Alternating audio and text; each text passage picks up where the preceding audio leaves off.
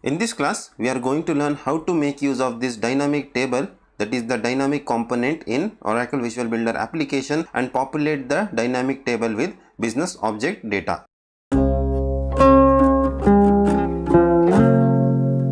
In our previous class, we had seen how to make use of this dynamic table and populate with the help of service connection, wherein we made use of the REST countries API in order to populate the dynamic table with the countries data, and also we had customized the table in order to show the flag with the help of templates, that is by overwriting one of the columns of a dynamic table, that is by making use of avatar, and we had represented in the form of avatar the flag of their respective countries. If you have not watched that class, please check out the class before you watch this class, wherein we had explained in detail about what is dynamic table and how they are used. To give you an overview, unlike the normal table, dynamic tables are used in order to customize the table columns or the layouts of the table as per your condition. Condition could be like for the varying sizes, like if you are viewing this web page with the help of phone, then you want the less number of columns to be displayed, then you can customize what columns you want to display in a what screen format. Like for example, in the phone we have to represent only 2 columns in a table, and in the medium devices 4 columns, and in bigger or large devices if you want to display n number of columns, we can customize those layouts or columns for the table with the help of dynamic table. And the conditions could be based on your role. Suppose if you are building this application for some organization, and within the organization application will be used by the employees as well as their managers, and the managers will have more number of data to view than the normal employees. So these kind of customizations you can achieve with the help of dynamic table. Now without wasting much time, let's begin with our today's use case, that is representing dynamic table with the help of business object. So first condition is you must be having one business object, something like this. For today's use case, I am going to make use of this employees business object and represent the data in the form of table with the help of dynamic table, whatever we have in this business object, that is employees business object. Now one method is like we can drag and drop over here and then customize with the help of quick start.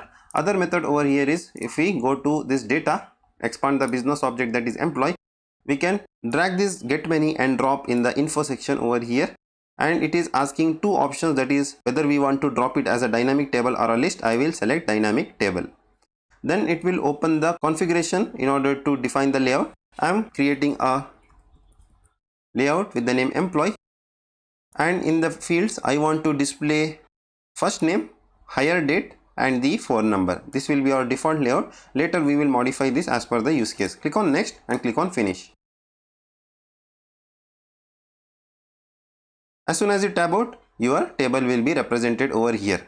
Suppose if you doesn't want to scroll this, then you can just restrict the height over here, like what we do in other cases or the other tables. Like height, I will restrict it to 60 VH. Just tab out. Done. Now we are having only 60 VH height. Then we can just make use of the scroller in order to scroll and get the details. Now as soon as you create a dynamic table, it will create a layout. We had created a layout with the name employee, so it has created a layout with the default rule over here. Now in this use case, we will make use of the roles. Suppose if this application is being used by employees and managers, so we first of all we will create couple of roles. Go to settings, go to user roles. Here I will create one role with the name as employee. Another role I will create as the manager.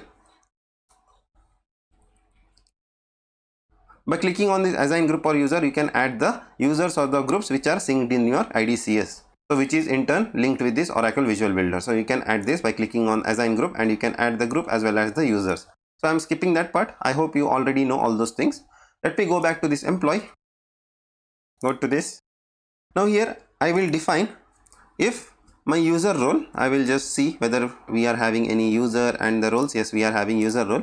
If this includes employee, then I will show this layout, that is the default layout what we have defined. So if you click on the magnifier icon, it will show the number of columns what the dynamic table will show for the employees.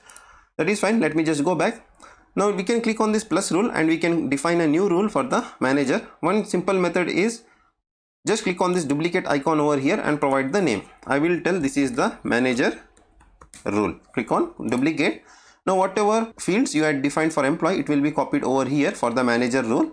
I will modify this and make it as a manager. Suppose if the role contains manager, then we will represent this role. Click on done. Now we will modify the fields for this. Now apart from phone number, we will display the salary of the employee as well as the last name. Last name I will just rearrange it over here. Done. First name, last name, salary as well as the email ID I will show. That's it. Now let us go back to this main start. Now as we don't have a default rule, only we are having employee and the manager rule, so it is not showing the details over here in the manager. Now let me just switch to employee role over here, click on select role. Now it will populate the dynamic table with the data what it has to show to the employee. If you see, for the employee we are showing only 3 columns, but if I change the role to manager, uncheck employee, click on select role, then we should be getting more number of columns, that is more data it has to represent.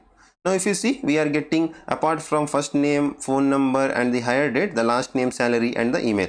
So such kind of customizations you can achieve with the help of dynamic table based on the role. Suppose if you want to know how to customize the dynamic table based on the screen size, like small device, like if you are viewing in the iPhone or in any Android phone or any other smaller devices, then you can customize based on the screen sizes that we had already covered in our previous class, wherein we explained how to make use of this dynamic table in order to populate with the REST API data. Please check out that class if you want to customize the dynamic table with the help of responsive screen sizes.